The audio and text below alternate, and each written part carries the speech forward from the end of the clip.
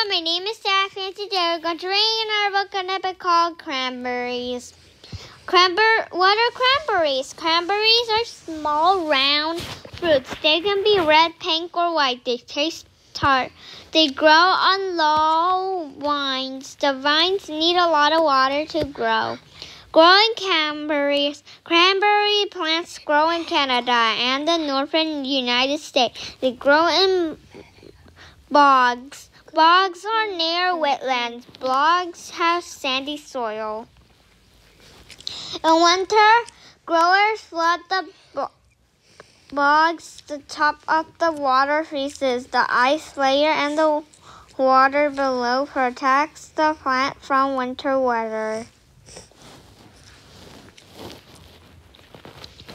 Growers spread sand over the ice every 2 to 5 years. The sand sinks when the ice melts. It mixes with the soil. The sand is good for the cranberry plants in the spring. Growers pump out the water. The plants flower in June. Their flowers are pinkish white and bell-shaped. The flowers grow between July and October. In the fall, ripe cranberries are ready to harvest. The harvest lasts from September to November. Growers can harvest millions of pounds of cranberries. Growers flood the bogs again. Large machines stir the water. This makes the cranberries fall off their vines. Then sweep up the floating cranberries.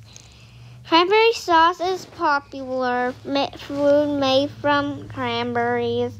Americans often eat it at Thanksgiving. People also drink cranberry juice, sugar, and other fruits sweeten it.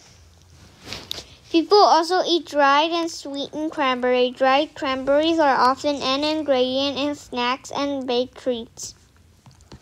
And that's the end of cranberries, guys. Don't forget to like, share, subscribe, turn on the notification bell, and I'll see you.